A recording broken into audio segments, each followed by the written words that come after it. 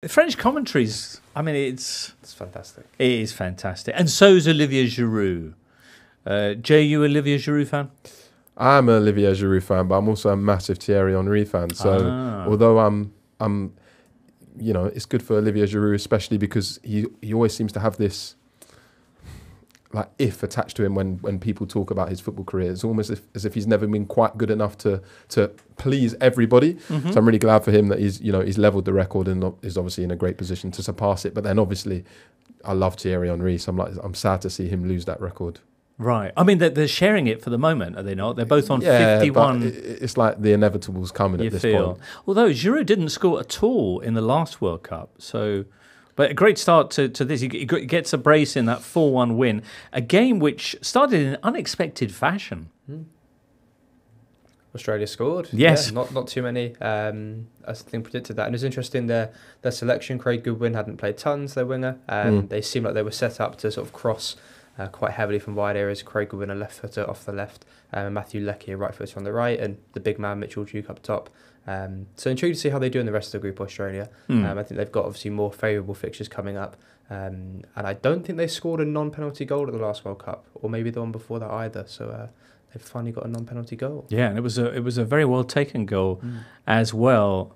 France a little bit stung by that.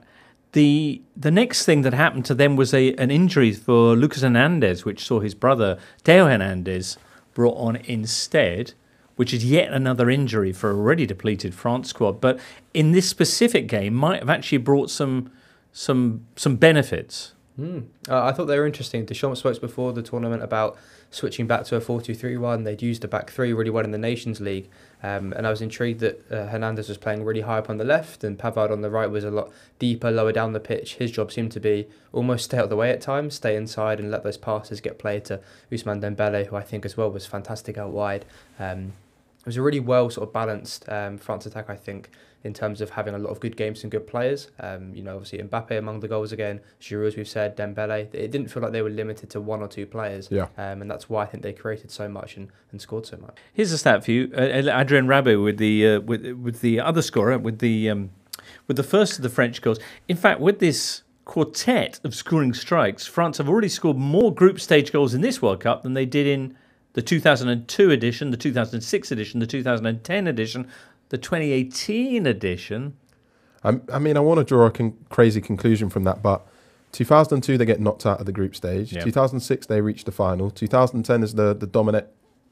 Everything went wrong off the pitch, and 2018 they win it. So I don't know how much to read into it. Obviously, it's really impressive. Yeah, it is. It is. How worried should Deschamps be by the mounting injury list? I think incredibly worried because they just seem to be absolutely dropping like flies. And I think there was even a point in the second half where Theo Hernandez was on the receiving end of quite a nasty challenge. And we all kind of looked at each other and thought, here we go again. We know France's quality. We know they've got the individuals to potentially win the tournament. But when you've lost Kante, Pogba, Kimpembe, Lucas Hernandez, Benzema.